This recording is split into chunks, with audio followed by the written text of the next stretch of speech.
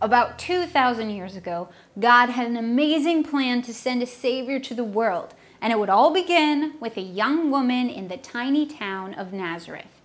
A messenger angel named Gabriel appeared suddenly to Mary, saying, "Greetings, you who are highly favored, the Lord is with you."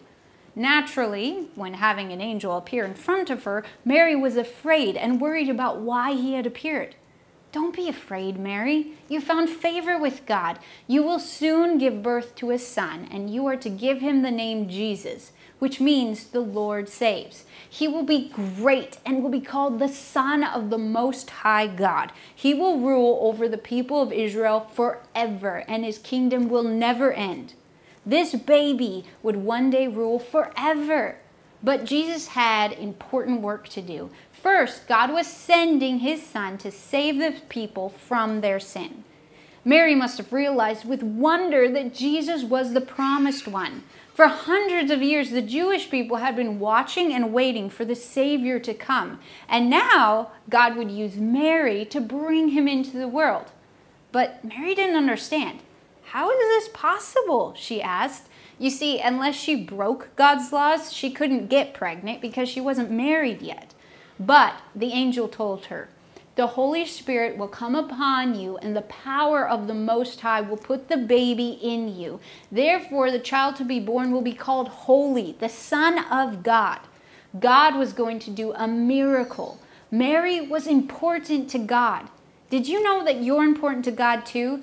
God loves you. God says in his word, "I have loved you with an everlasting love."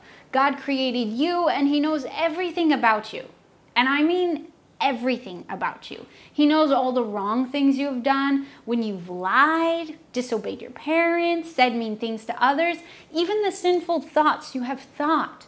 And yet, he still loves you. How do you know he loves you, though?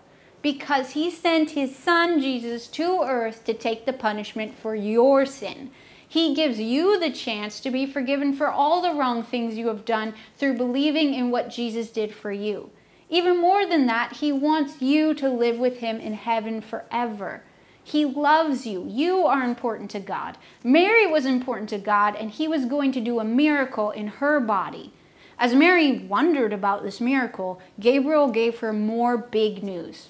"Elizabeth, your relative, is going to have a baby. She's already 6 months pregnant." Now, Elizabeth and her husband Zechariah were old enough to be grandparents and had wanted children for many years but had never been able to have them. Usually, by the time a woman is 50 years old, they can't have children anymore. But God performed a miracle, and old Elizabeth became pregnant. The angel said, "With God, nothing is impossible." Mary said to Gabriel, "I am the Lord's servant. Let it happen like you have said." Mary trusted the angel and was happy and willing to serve God any way she could. Are you happy and willing to serve God in any way you can? What if God wants you to do something that you don't like? Maybe telling your friends about Jesus, honoring your parents, or being a servant to others. Would you still be happy and willing to serve God? Or do you want to pick and choose how you will serve God? If you truly believe Jesus suffered and died for your sins, then you would love him. And if you love him, you will be happy and willing to serve God any way he chooses, just like Mary. When the angel disappeared, Mary quickly packed up her things and left to go stay with Elizabeth in Judea. Elizabeth joyfully greeted Mary, and when she heard Mary's voice, something strange happened. The baby inside of Elizabeth jumped for joy. Then she said, "It is a great honor to have the mother of my Lord visit me." And they praised and worshiped God together. Mary stayed until Elizabeth had her baby. Then it was time for her to return home. Joseph was one of the first people Mary would see. Mary and Joseph were engaged to be married, but now things were different. She was pregnant. What would Joseph think about her having a baby? Would he be okay with it? No, of course not. She was engaged to be married to him, but now she was pregnant with someone else's baby. He was surprised and hurt when he learned Mary was going to have a baby. Joseph decided it would be better not to marry her after all. But God wanted both Mary and and Joseph to be a part of his plan. One night while Joseph was sleeping, an angel appeared to him in a dream.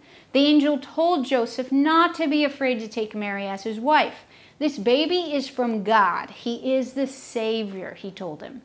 Just like every Israelite, Joseph knew about God's promise to send a Savior, but surely he never imagined that the Savior would be born to his wife. That meant God wanted Joseph to be the Savior's dad. What an honor that would be. Joseph believed the angel's message and took Mary as his wife.